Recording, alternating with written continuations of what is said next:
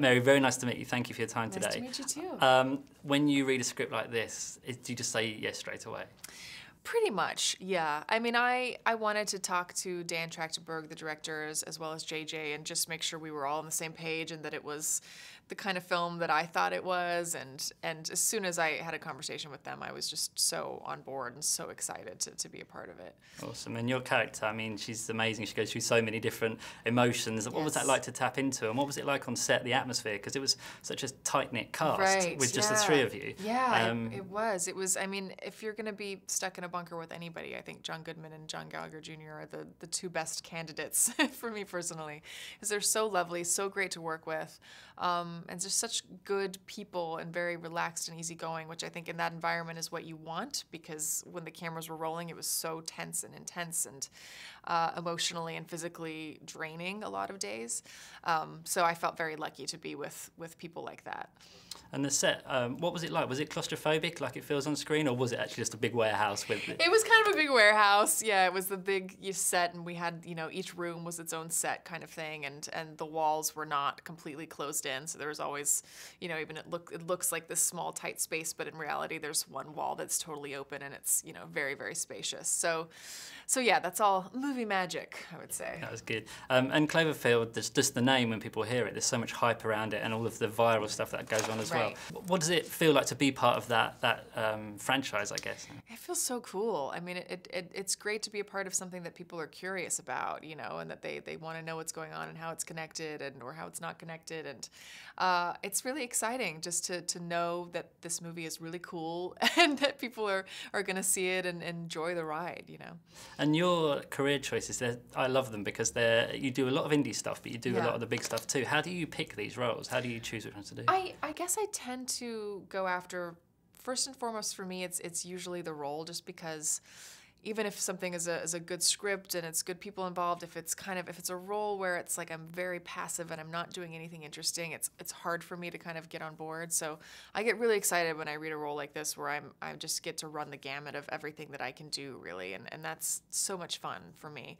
And then the added bonus of getting to work with the coolest people in the industry, you know, really like J.J. Abrams and John Goodman and John Gallagher Jr. and Dan Trachtenberg, who, you know, this is his first film, but he's so talented, and was so excited to get to be on this ride with him. So there was just so many elements. Had you seen Portal and some of the other shorts that? I hadn't. I mean, I did as soon as before I met with him, I watched it and thought it was just so well done and kind of amazing for someone who, you know, was straight out of the gate.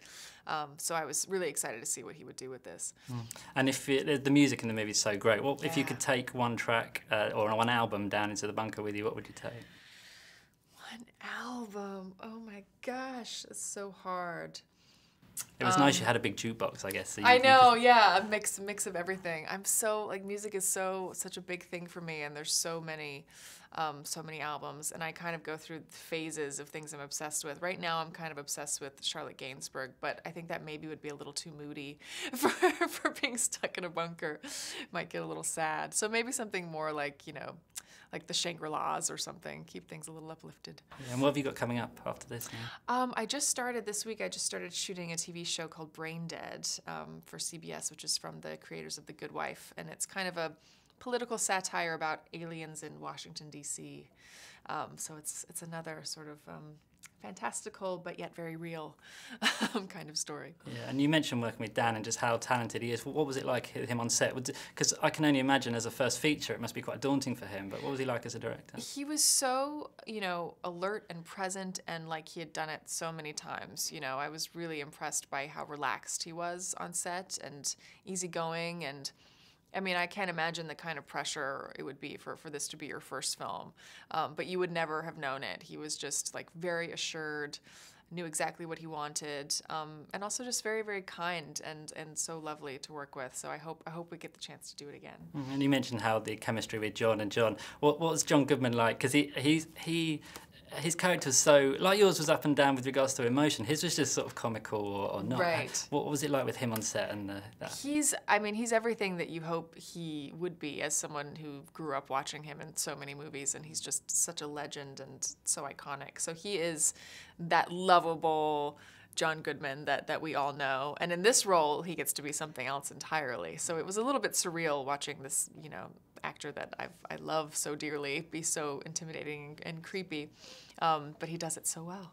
Brilliant. I love the film. Thank you so much for your time today. Thank you so much. Ladies and gentlemen, you're watching Hey You Guys!